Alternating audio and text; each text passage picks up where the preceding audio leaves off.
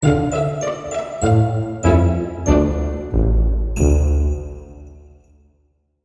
everybody and welcome. In this video we're going to look at how to create an edge scroll effect that allow you to move images based on where the mouse is in the screen.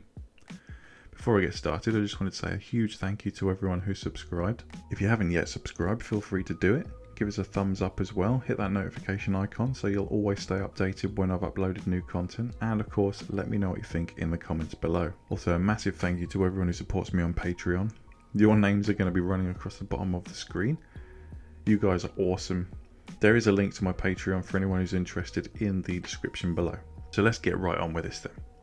So we got back into our scripts file in the tutorials with Ren'Py project, and we're going to just be using the layered image that we created in the last video. If you haven't got that image, don't worry about it. You can just basically replace this show Lucy statement with any image you have. So what I've done is I've removed the X align and the Y align, and I've replaced them with X pods and Y pods. So all we're doing is we're changing it from positions relative to the screen, we're just changing them to screen coordinates instead. So what we need to do before we do anything else is actually define these values XP and YP. So I'm going to say XP equals 960, that's about halfway across the screen, and then YP equals 540, so that's halfway down the screen as well. So if I were just to save that and run that, and we hit start, there you go, you can see she's there, but she's not in the center of the screen, and that's because the anchor of the image is to top left. So we can fix that. We come out of there, we come back into this statement, and we're going to add an X anchor,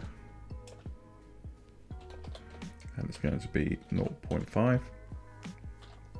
Y anchor is also 0.5.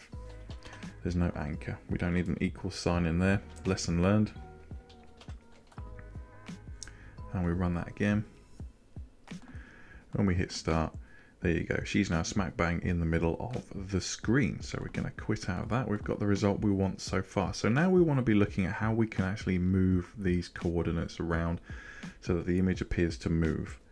So what we're going to do is the first thing we need to do is we need to create a variable called testing, and we're going to set that to true. And the reason we're doing that is because we're going to create a loop. So we're going to say while testing. So what we're saying is as long as this variable is true, we're going to stay in this loop, and we want to move that like that. So now we need to set up a way for us to be able to check whether these coordinates need to move or not. So all we're going to do is we're going to set a variable, and we're going to call this edge move just for the sake of ease, and we're going to say renpy.call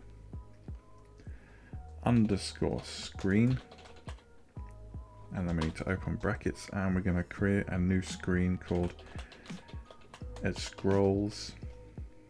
Edge scroll underscore screen, there we go, so we know what it is, and we're going to put that on the screen's layer. So we say layer equals screens, not forgetting of course to put the underscore there like that.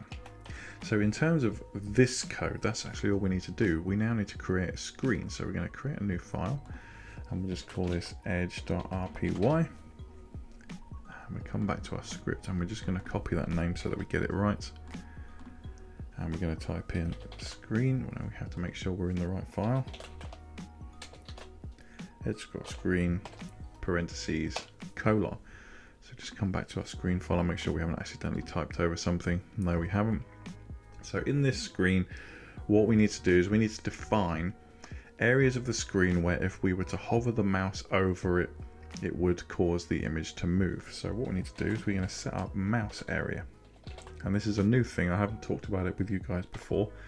A mouse area effectively works a bit like an image button, but it doesn't take focus. So you can have an area of the screen defined to react in a certain way, but still have buttons in it. So you can have, you know, a clicky button in the mouse area as well. So it'd have like two effects essentially.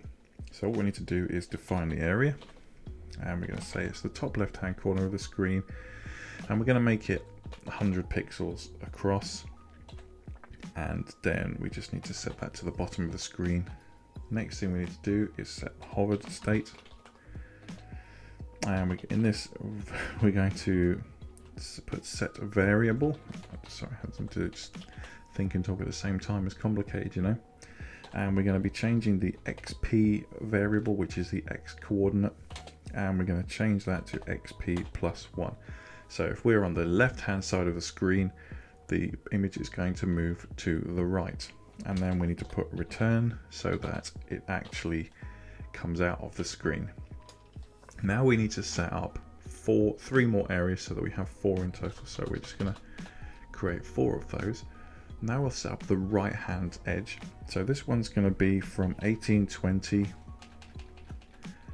to 1920. As if I don't put quite so many things in there. And this one is going to reduce our X value, so we put XP minus 1. The next one is going to be from 100 pixels in at the top, and then it's going to be 100 pixels. This needs to be 1820, 100 pixels from the right hand side of the screen to 100, and then we change this so that it's going to change the Y value. And we're going to increase the Y value when the mouse enters that area. Last mouse area is going to be 100 pixels across, and it's going to go from 980, 100 pixels from the bottom, and then it's going to be 1820, 100 pixels from the right hand side of the screen to the very bottom of the screen, and this one needs to be YP minus 1. So let's quickly run through this again. We've got a small area 100 pixels wide on the left hand side of the screen, but when the mouse enters it, it's going to increase the X value that the image is displayed on, so the image is going to move to the right. Now we have another mouse area declared, which is 100 pixels from the right hand side of the screen, and that's going to subtract 1 from the X axis, which is going to make the image move to the left. And we're putting this return statement at the end of that line so that it forces the action to happen, because if we didn't have the return, nothing would happen. It would just stay on the screen waiting for some kind of interaction, like a mouse click on a button or something. But because we haven't got any clickable areas, it's not going to do that. Then we've got our top of the screen, which is from 100 pixels across, so that there's no overlap between the area that's making the image move to the right. So it starts at 100 pixels across and it goes to 100 pixels from the right hand side of the screen. So again, there's no overlap, and it's 100 pixels tall, which is going to cause the Y axis to increase, and then the same thing for the bottom of the screen, which causes the Y axis to decrease. So if we save that and we run it, now when we put our mouse at the top, at the bottom, at the left, at the right, and that's really all there is to it. We could obviously, if we come out of there, we quit out of that, we could change these values to 10 so that it moves a lot faster. We could change the initial starting position so that it was starting on the top left hand side of the screen. In fact, we could demonstrate that now if we come into script, and we're going to change this to show home, like that. And now when we run the script again,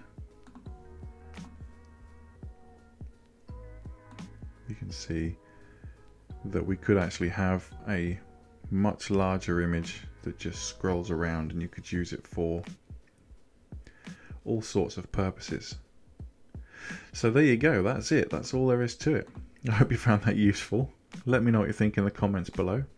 Again, subscribe, smash that like button, and I'll see you in the next one. Bye bye.